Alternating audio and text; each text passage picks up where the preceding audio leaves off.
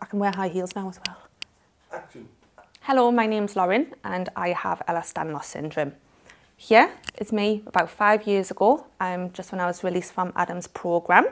I first came to see Adam because I had an injury where I was in high heels. I was on a date with my now boyfriend and I went over on my ankle over some cobbles in Newcastle and my hip popped. I just continued the night, as you do when you struggle with things like EDS and hypermobility syndrome.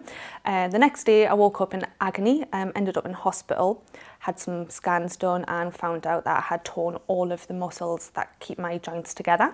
Ended up going and having a hip arthroscopy surgery and I was on crutches for a very, very long time. I had physiotherapy, but it wasn't programmed for EDS, so I was really at a loss of what to do to be able to get off crutches and to have some sort of normal life.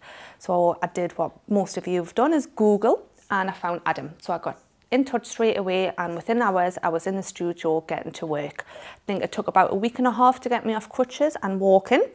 We worked very, very hard over the next couple of weeks to regain some strength in my body and also to regain all of stability back.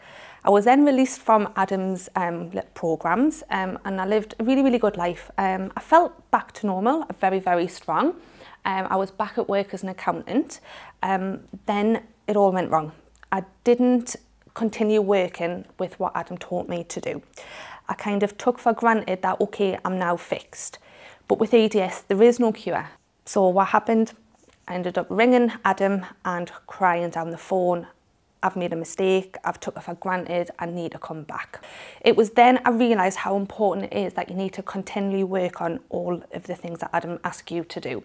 Otherwise, you'll end up back to where you started, and it's a very, very tough journey. I found it more difficult going through it the second time than what I did the first time, and that was following surgery.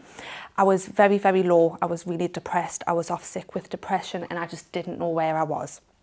So after a couple of weeks, I learned a hell of a lot more from Adam. I realised how important it is to continually work on me, inside and outside, to be able to live a happy life.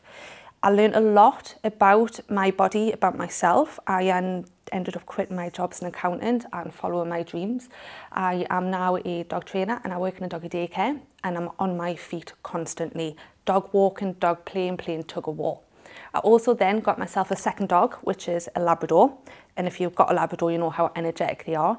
So when I'm not working, I am now out running, playing with the dog, playing football, going hiking. We're always out and about for hours and hours and hours. We do agility, which makes me run, jump and things like that. So if it wasn't for Adam teaching me how to be able to stabilise my joints and look after myself, I wouldn't be where I am now. I'm living a very, very happy life. I'm pain-free. I've had no dislocations. I'm out and about. I'm healthy. And most importantly, I'm really, really happy. And I haven't actually been back to see Adam since. So it's been about 3.5 years, no dislocations, no pain. And the reason why that is because I've continued this programme that Adam taught me. I can even now wear high heels, which I've never been able to do for years. And if you're like me, you like to dress up and go out. And I was always that girl out there in a lovely dress with flat shoes on.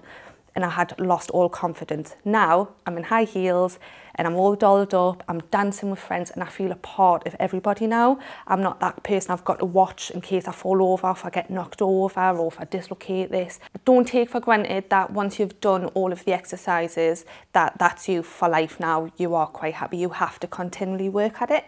And trust me, if you do, you'll live a very, very happy, pain-free life.